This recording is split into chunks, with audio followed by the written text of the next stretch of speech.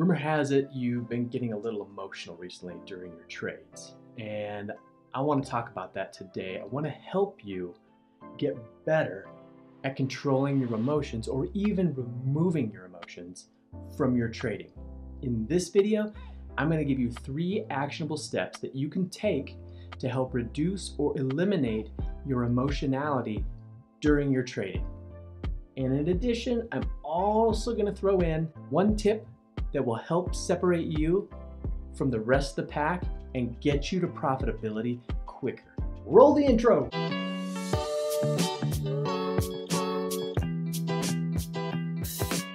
Okay, so let's dive into this. Let's get deep into the problems that you're having. And you know what I'm talking about. The sweaty palms, the racing heart, the sweaty feet, the sweat-soaked shirt, the heavy breathing. You know all the signs and symptoms. You know what's going on. You're sitting in front of that computer, you got your finger on the button, and you're sweating, you're dripping onto the computer. It's disgusting. It's ruining your keyboard, and it's gotta stop. So we're addressing that right now. Step number 1, here is what you can do first and foremost to control your emotions or remove emotions from your trading. And that's just simply predefining how much money you can lose in that trade.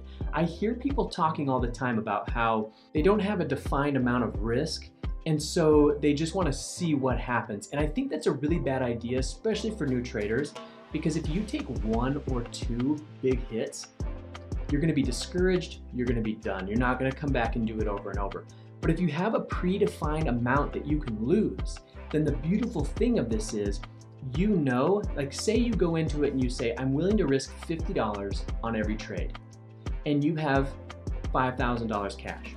You know that you can sustain a lot of losers in a row and not go bankrupt. That's the key. You're not gonna come in and you're not gonna come in and trade $5,000 risk on day 1. You'll blow up your account and you'll never get to profitability, which is possible no matter what anyone tells you. You can be profitable if you approach it in the right way. So step 1, predefine your risk. For me right now, I'm trading with $300 risk. So I know that on every trade, I cannot lose more than $300. And you're probably wondering, well, how do you just say a number and then not lose more than that? Well, let's jump over to the computer real quick and let me just do a quick calculation and show you exactly how to calculate the number of shares you need to buy in order to arrive at a perfect risk number, whatever it is that you pick. So let's jump over there real quick. Okay, this is so simple, you're gonna laugh after I show this to you. The best way to approach this is to tell yourself, okay, once I've got my trade set up, what's my stop loss? You ask yourself this question. So let's say, just randomly, your stop loss is 45 cents, okay? And you wanna risk $100 on the trade. So if you've predefined your risk to be $100, we'll just type that into the calculator. And then from here you say, okay, my stop loss is gonna be 45 cents. So I'm gonna divide by 45 cents. And what does that give you? The number of shares to buy. So if you buy 222 shares, so we'll clear this out, 222 shares, and you lose 45 cents, multiply it by 45 cents, you hit your stop loss on those 222 shares, you're gonna lose $99.90. So you can see what I'm saying about being in the neighborhood of whatever you wanna risk. If it's 100, great. Let's do another example. You wanna risk $500 on every single trade, and your stop loss is, I don't know, give me one, make one up, $1.25. Divide by $1.25 by 400 shares. Because if you have 400 shares and you lose $1.25, you're gonna lose $500. That's it. That's like the magic that I'm showing you, is this simple, stupid calculation.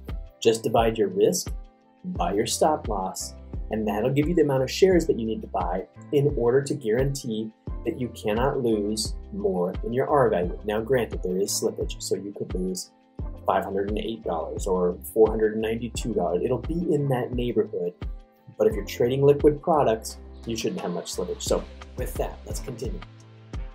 So now that you understand how to calculate your risk, how many shares to buy so that you don't, or sell, so that you don't lose more than your predetermined risk unit. If you know you can't lose more than $100 in a trade, you have no reason to sweat. You're comfortable with that $100 risk. It's got to be a number you're comfortable with.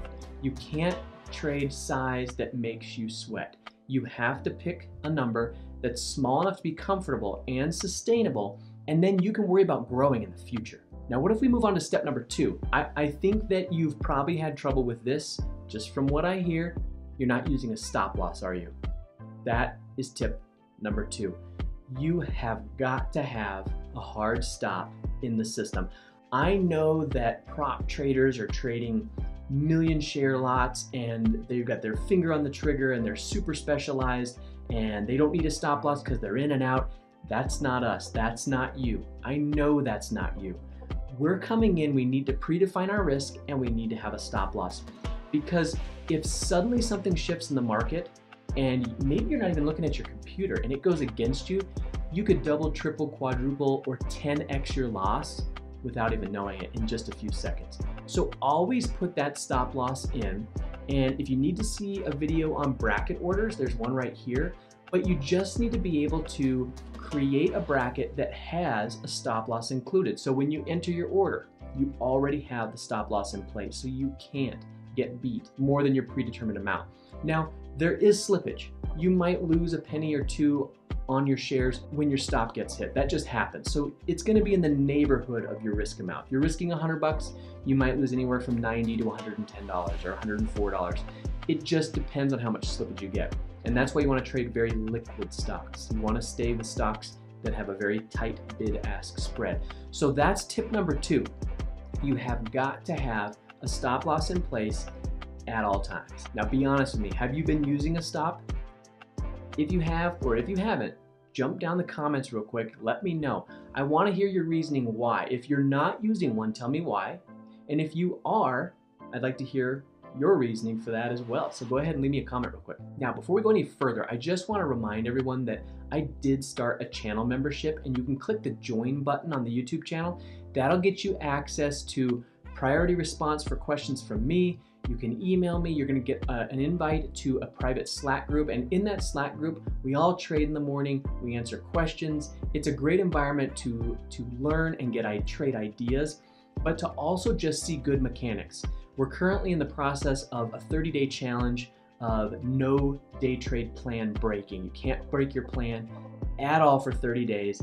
And we just finished up day 8. So it's going really well, but there's motivated people in this room who are using good mechanics, and you get access to me to ask any questions that you have. So grab a membership for $25 a month and join us and come trade with clean mechanics. All right, so let's get into step number 3, and that's gonna be have an exit plan. A lot of people get into a trade, and I've done this before. I know you've done it, I've done it. It's just something that happens, right? You get into a trade, you tell me if this is familiar. You get into a trade and you're feeling good about it. You have your stop loss, you predefined your risk, and now the stock moves in your favor and you're up really big and you're feeling good about it. And then you start to sweat because where do I get out? Should I get out when there's a pivot low or a pivot high? If volume steps up, should I get out? All these questions start to circle in your head and you don't have the answer. At least I don't think you have the answer to that. You've been trading, getting sweaty, the high heart rate, all these problems because you don't know when to get out. And then at the last minute you go, okay, I'll stay in. And then the stock tanks, you lose your profits, you cut it early, and you barely made anything. I know that happens to you. It happened to me, it happens to everyone. So don't feel like it's just you. The only thing you need to change is your approach to this problem. So you wanna have a plan, a predetermined exit plan.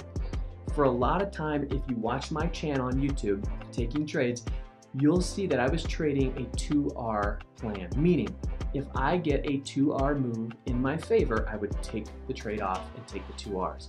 Now, some people take 1.5 Rs, some people do percentages. You just have to have a plan. Currently, I close my position at the end of the trading day, right before the close. I let it run all day. So that's one exit plan you can use, is a predetermined R value, or letting it run for the day, or you could use a percentage. Whatever appeals to you, you need to have the exit plan. And here's the key about predefining your risk having a stop loss, and having an exit plan. All three of these tips, the one thing that will take the legs out from all of this and destroy it all is if you can't be consistent. You can't change things on the fly. You can't even change things day to day. You need to create that plan, and then you need to stick with that for at least 30 days in a row to give it a fair shot to see what the metrics are. Now, I did promise you one additional tip that would help separate you from other traders and decrease the amount of time it takes for you to become profitable.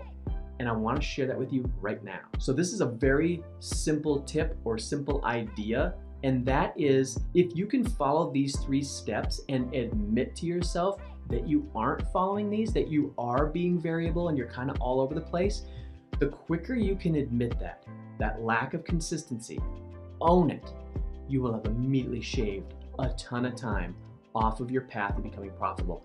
This happened to me, and I'm guessing it happened to you. This happened to me not that long ago. I was working with a trading system, and I kept monkeying with things every time I'd go through a losing patch. This is something that I think you and I can share that we have in common, is if something stops working, even if it's for a week, you start to question it. I know you've done this because I've done it. You start to question it, you start to think, okay, what changes can I make to this? How can I make it better? That's great. We all need to be improving. We all need to be finding ways to make our trades better. But what you need to do is do that research and conduct that back testing on the side. Don't change your plan day to day and week to week and month to month. You have to stick with a set system. Now, last year, I had a very profitable final 4 months of the year. After the new year, I changed brokers. I had to step aside from trading for a month to get that sorted out. And when I came back, I hit a rough patch and a down month. And I questioned my system. And that was the wrong thing to do, because then I monkeyed with it. Then it took another month. Then before I knew it, I was going, what am I trading? What am I trying to do? So you've got to stick with what you know, what appeals to you, and what has possibly been working. You have to give it time to breathe and work. Now, I changed after 4 months, so you can see how hard this is. So what I recommend, and I've got my trading plan actually hanging up on my wall right here, in the Slack group, the private Slack group that we have, if you join the channel membership, I come out and announce to the group in the morning, all right, today is day 9 of my 30-day challenge. Today is day 8. I'm trying to be held accountable to everyone in the group just to show that you have to commit to it, and also to show how hard it is. If you don't have someone to report to, it's hard to be monitored. It's hard to have someone say, hey, wait a minute, why are you changing? You said you weren't going to. You need someone to help you with that, someone to be held accountable to. You can use our Slack group for that. You can message me in the comments of the video for that. I'm happy to help hold you accountable because we all need it. So the 3 steps, predefine that risk. You have to do it. Use that stop loss every single time. And from the trade outset, don't put it in later. It has to be in when you put the order in. And then finally, step number 3, you need to have that exit plan. This will reduce how many t-shirts you're buying because they've all got the big pit stains. I know you've been spending a lot of money on t-shirts and you don't need to be. Your desk, your computer, keyboard, you're sweating all over at the high heart rate. It's just not good. Get rid of that. Be stress-free, have that plan, execute the plan, and then stay consistent and don't change that plan. All right, I hope this was helpful. Come join the channel, grab a membership, subscribe if you're new, hit the thumbs up button if you got any value out of this content, and I'll see you in the next video.